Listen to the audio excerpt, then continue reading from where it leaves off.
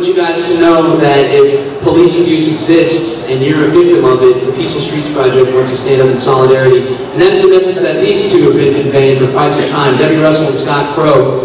They're not in it to better their situation. They subscribe to the Martin Luther King quote, "Injustice anywhere is a threat to justice everywhere." And they're out there putting their necks on the lines and putting in hours and hours and hours every day for decades now, the two of them, to make the world a better place for peace and justice. And we're very proud to have them as part of this movement, and we're proud to have them here in Austin. So without further ado, Scott Crow and Debbie Russell.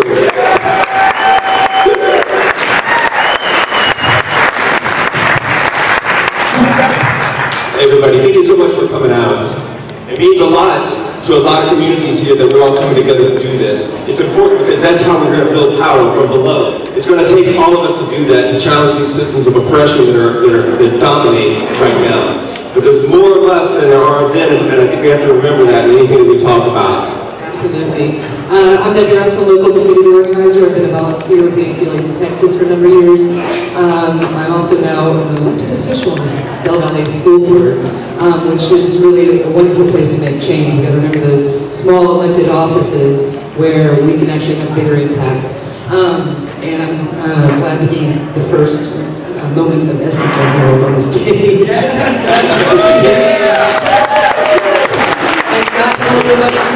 And my name is Scott Crow. I'm a long-term community organizer. I'm an anarchist. That does not mean that I want to overthrow the government. What it means is I want to build power from below with all of us, because it's going to take us to do that.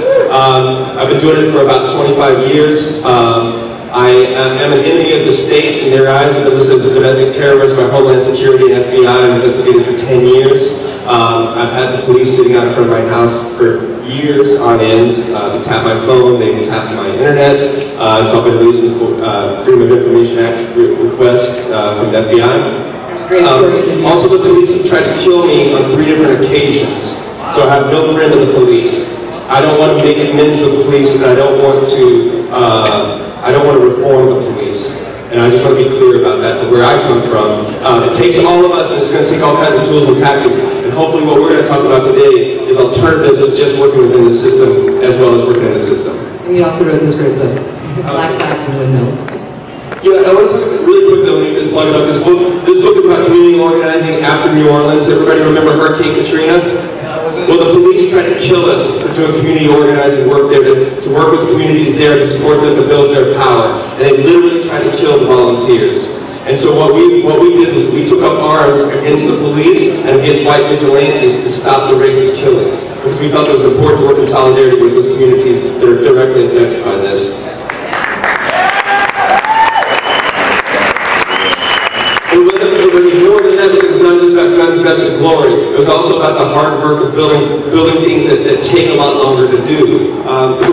Because solving the problems with police is not just about the police themselves. We have to create social safety nets. That don't mean bigger government. I mean locally we have to do that. We need healthcare, education, counseling, all of these things that can help to remediate problems that we have.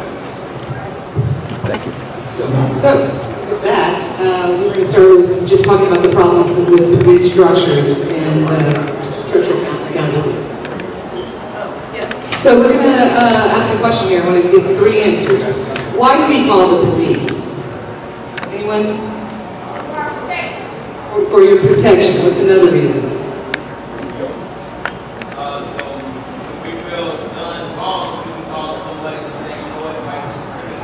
To right or wrong done against you.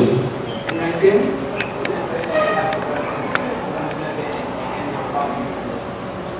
Yeah, so somebody can step in and handle your problem for you. That's what you said, right? Right. Okay, yeah. So as a mediator? Yeah. Okay. So, what do you think about that? Well, we would argue that there's systemic problems with the police, that we call them as mediators, and that maybe that they are not the best mediators. Who has ever had a bad interaction with the police that they mediated stuff? Show of hands. Yeah. They are not very well trained in conflict mediation. The other thing is that there's systemic racism within the police department. Can everybody agree with that? Yes. Yeah, and within the justice or the injustice systems in general, there's systemic racism that runs through that. So and also the police structurally side with the property owners and big business constantly. As Renee Valdez said earlier, they started, they were the overseers of the plantations first, and today they still are the overseers, except we're on the plantation, all of us. Yeah. Another current that's happening structurally is that there's the militarization of the police. You see all those high-tech toys that they love to get. What's the city budget? 50%? Well, it's actually, the public safety budget is about 65% of the general fund. Yeah, that's helicopters, all these gadgets that they have, but our streets aren't safer. And I would argue that they're actually more destructive than they were before. Absolutely. And in terms of the militarization, we have seen a lot of that movement lately. The thing that's on our side right now is some of that federal funding is drying up. And the federal funding is driving the police departments to adhere to a certain standard of militarization and cohesiveness amongst forces. They all subscribe to what's now been termed for about the past 10 years as the Miami model. The next thing after Seattle, when they really converged, closed downtown Miami for one of the international conferences, and basically just railed against the protesters that showed up. That model has been taught and adopted in every police department around the country so that they're prepared whenever there's another protest like that in their city, and tons of federal dollars move in. And those federal dollars have attached to it things that they have to abide by. But those federal dollars are starting to dry up, so this is a good time for us to start to take back our communities. And at the same time, and concurrently with the problems with the police, 35 years of police oversight, how much has changed? I would argue, and I think we would agree, that lynchings still go on in this country. They're just extrajudicial, as Renee mentioned earlier. They just can't posse up and take people out anymore. But what they do is they can use lethal force on us as populace in mostly marginalized communities, and be above the law on that.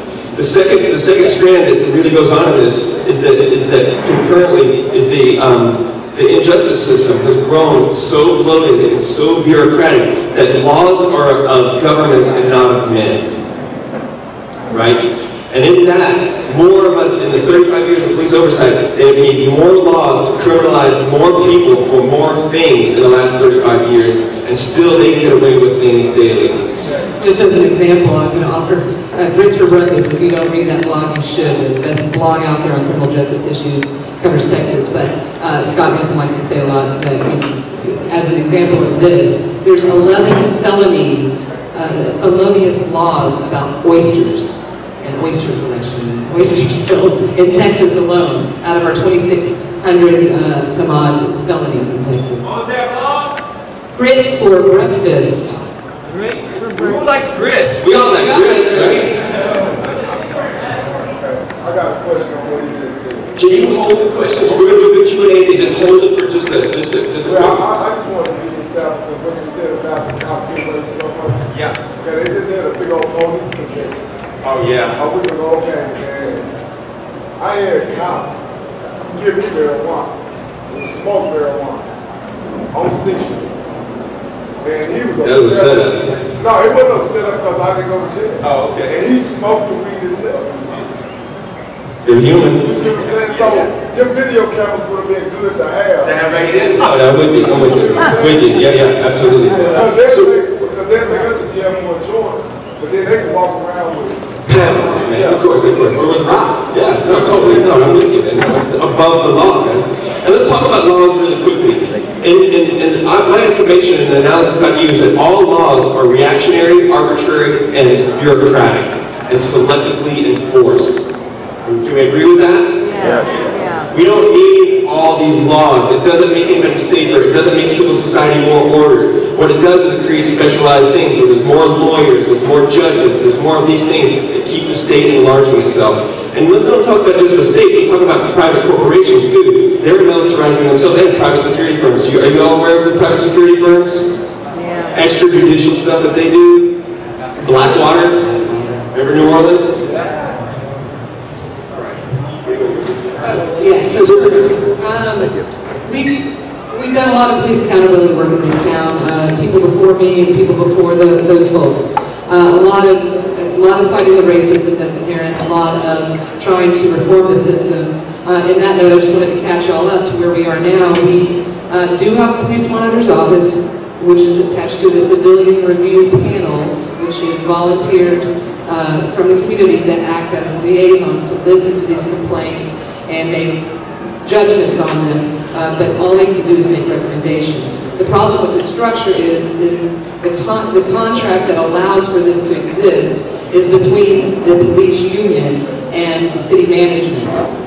And so when they get together behind closed doors and make these decisions, we get left out, even though we had a 2-year-long citizen task force to design a really good system. All of that got watered down once they got behind closed doors and what made it into that contract. Do we have a question?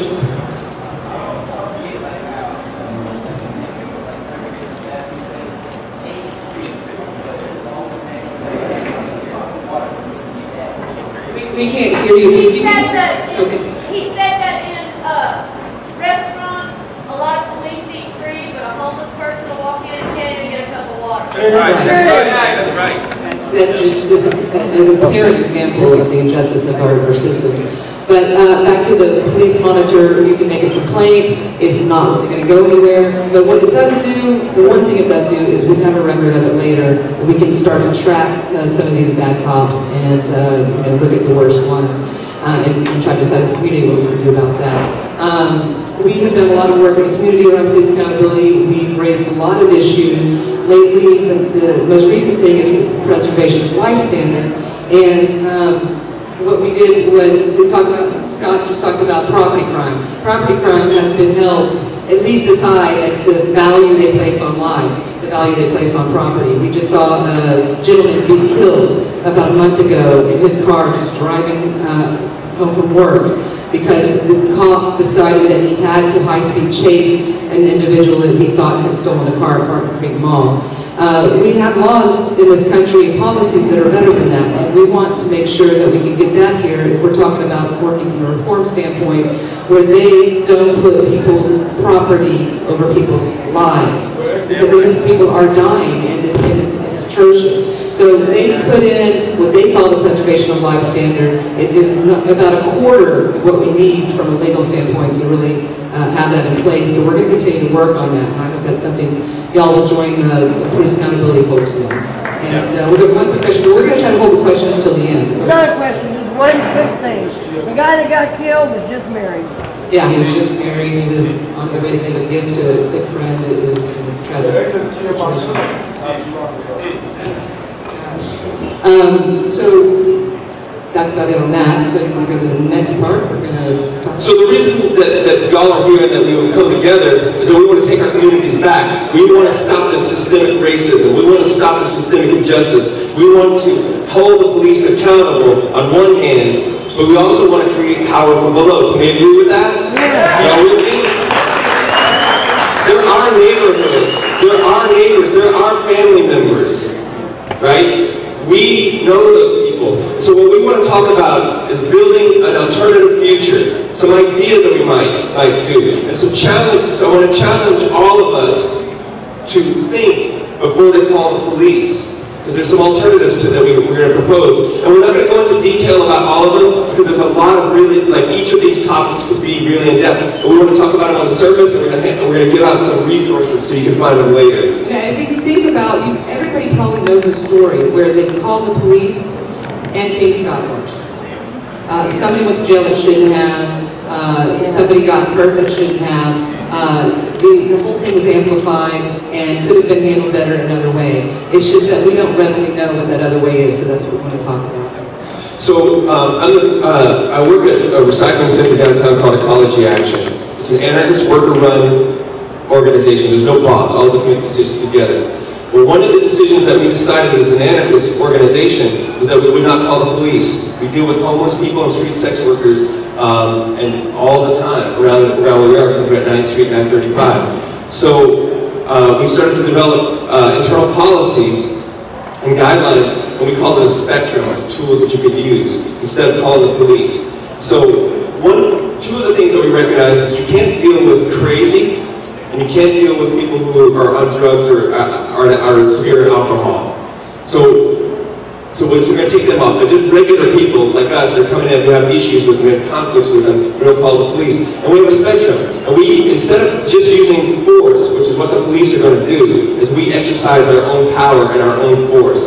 And so some of the tools that we use, you can shout at them to make somebody leave, or we need to make them leave. First, we have a conversation with them to ask them to leave. They don't leave, then you can shout at them. We posse up, the 2 or 3 people can go and we walk them off the yard, like kind of shoulder to shoulder. You can also use pepper spray if you want, if you feel unsafe. You can also get an axe handle that we have, or you can punch them. And these aren't all things about violence, but escalating tactics that we can use. And I can tell you that 99% of the time that I've been there, we had to deal with issues around things, is that it's been just using our voices to make people leave, or physically walking people off the lot. And the other thing is, we changed the way that we think about homelessness. We don't criminalize the homeless for being homeless. None of us should. And so, with that analysis, we try to provide social services and safety net for them at the limited ability that we can. We're a recycling center, but we do recognize where we're at. And we be respectful of the people that come around. We treat them with respect, and they treat us with respect. And if it goes awry, then we start to use these tactics. In the 6 years I've been there, I've knocked 2 people down out of 150 cases. Most of the time, they just use their voices. And how many times have we called the cops? 1 time in the 6 years I've been there. 1 time. And this is not all dudes. This is women and men working together, or women working together. And we do it also at Treasure City. Does anybody know about Treasure City Thrift on the east side? Yeah. There's an anarchist worker cooperative. They do the same thing. They have tools and tactics. And one of those tools is to call the cops. If you cannot deal with the situation in the spectrum, calling the cops is one of the tools. It's akin to a cop using lethal force. In other words, it should be used rarely. But that is a tool on the spectrum. Right. And in my own situation, I never call the cops. I just do not. Because, one, they've tried to kill me in the past. They have killed friends of mine, and I have lots of friends who are in prison because of this state. I have no love for calling them. I will try to resolve the situation myself. If it's an internal dispute with my neighbor, I will talk to them first. You know, we call the cops a lot of times because we don't know how to deal with it, but it's because we're afraid to have conflict. But sometimes if we don't want this thing, we don't want this entity, we have to learn to do these things ourselves. And it's a lot more difficult to do. Yeah, get your neighbor's phone numbers. If the music's too loud, call them, not the cops, please. That just makes things worse. I'm with a community called, a lot of you probably know about Burning Man, right? The local Burning Flipside group, we have organized ourselves in this fashion. We have what are called Rangers, and I've been a long time training other Rangers in conflict mediation and conflict resolution skills. And now a lot of times the way it plays out is limited into the event space itself, but we do try to apply this in our day-to-day lives in the community. But we are participants in the community who choose to take some time off from the event, from, you know, just being carefree, to actually just walk around and make sure everything's okay. And nobody feels threatened by us just because we're there, because we're not there with our mirrored sunglasses on and our weapons and, you know, being intimidated. We're just there going, hey, what's going on? And whoopsie. And so the thing is we have had to call EMS once or a few times, and maybe the Sheriff's Department a couple of times out of 11 years of running this event, or 12 years now. And but that is, again, the last resort. We deal with it time and again within our community. Somebody sneaks into the event, causing a lot of problems. They can put people in danger when you're talking about large fires and I think people blowing things up and things like that. And so we're you know, do the same thing. We escort them off the property. We try to get a hold of maybe a family member. We utilize the resources we have, the property owners who know who the neighbors are and whose kid this might be. We certainly do not want to send this kid in the criminal justice system because he was trying to break into a party. I mean, come on, this is ridiculous. We had the Bastrop High School gave 10 tickets to kids for a food fight in the cafeteria. We had senioritis in the last couple of weeks. They had a food fight, and these guys are now having to deal with tickets in the criminal justice system. You know, 20 years ago, that would have been thought ridiculous. So we have to remember the level at which the conflict is, and that we have tools to deal with that up until a certain point. And so we need to be organized and prepared before we just deal with that. We need to talk to each other and our neighbors and our community and our whatever associations or organizations we're involved with, and have these plans in place and have some policy and guidelines so we all are on the same page. That's the most important part before you move forward and try to create a barrier between yourselves and the police and the criminal justice system that always makes things worse. And one thing, we talked about systemic racism. I think it's really important when communities start to take back control of themselves, especially largely white or largely middle-class communities. We have to be very aware of privilege and power. Don't be guilty about it. Just recognize that you have it, and that all communities are not the same, and that all of us as communities need to recognize that each community is different, each individual is different. And so we don't want, when we talk about taking control, we're not talking about George Zimmerman, Vigilante style. We're talking about using tools and using power and privilege analysis about stuff, anti-oppression analysis, so we can resolve conflicts and not call the police. So we're going to touch on a few other things really quick within alternatives to policing. And one of them that is a really powerful thing that comes and goes are community patrols and neighborhood watches. And when I talk about neighborhood watch, I'm not talking about neighborhood watches as you see them now with a little sign on there and they call the cops at every turn. I'm talking about neighborhood watches where people in the neighborhood get together and say, we're going to watch our neighborhood and take care of ourselves. And not just a selected group of people who are self-selecting, say we're going to do this, but people who are accountable to their neighbors. Accountable to their sisters, to the brothers, to the children, to the grandmothers, to the people that are around them and can be called on that. Neighborhood groups are very powerful sources of stopping, having to call the cops and stuff and resolving conflicts. Why? Because we know each other. And because we have relationships with each other, it's important to know that. And we have guidelines, which we've already agreed to, and ways that we can hold each other accountable. And whether we hold each other accountable as representatives of our neighborhood, doing the watching, doing that work, or whether we hold an outsider accountable for coming in and causing some conflict. But that we, instead of sending them to the jail and the criminal justice system, we can sit them down and say, look, this is how you affected our community. I think that's a lot more powerful for people than having to spend the night in jail and going to court, because that's not accountability. Accountability is looking at the people's face whom you possibly violated and having to answer to them directly. Which brings us to the next thing, which is restorative justice. Are people familiar with the term restorative justice? It's the idea that the victims of a crime and the perpetrators of a crime in the community come together to deal with the issue at hand. And that there's some restitution that doesn't involve jailing somebody or imprisoning somebody to make it right in the community. Restorative justice has a long history in this country, and it's also sometimes called reparative justice. The state as entities have absorbed some of it. That's what community service restitution is. Anybody heard of the community service, a nonprofit?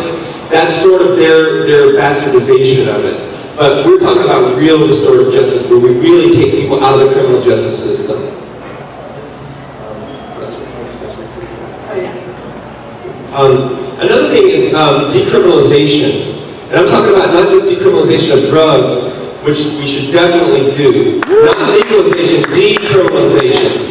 Let everybody out of the prisons, right? Because we have, over 3 million people in prisons and supervised release now through county, city, state, and federal.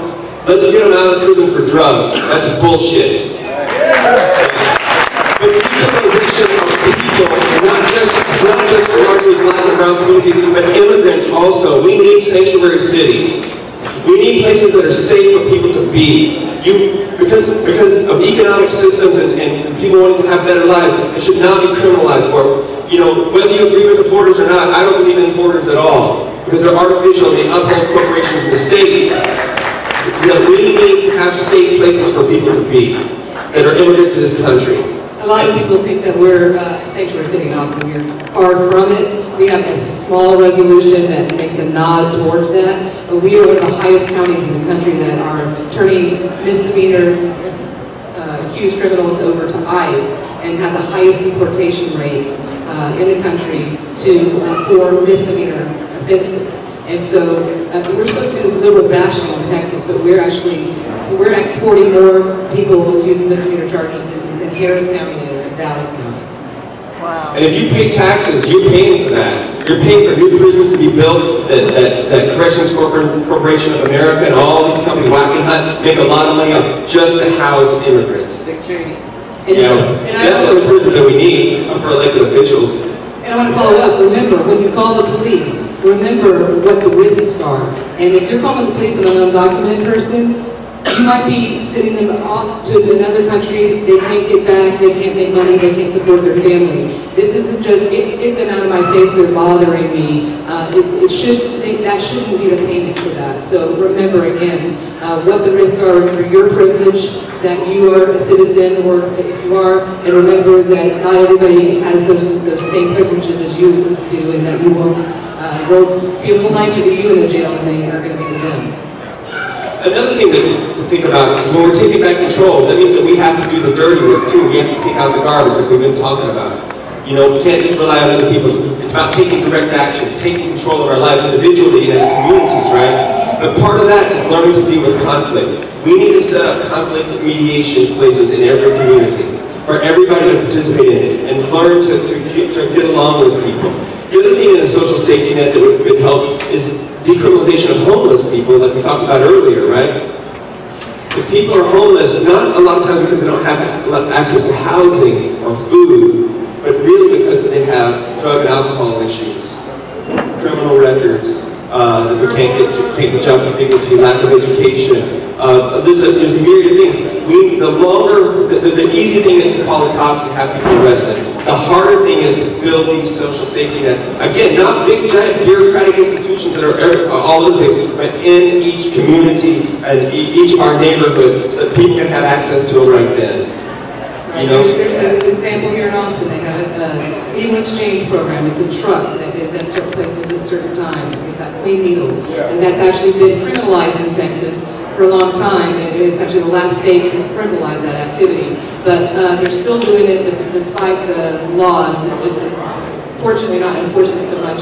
But that's an example where a few people got together and said, we can save some lives.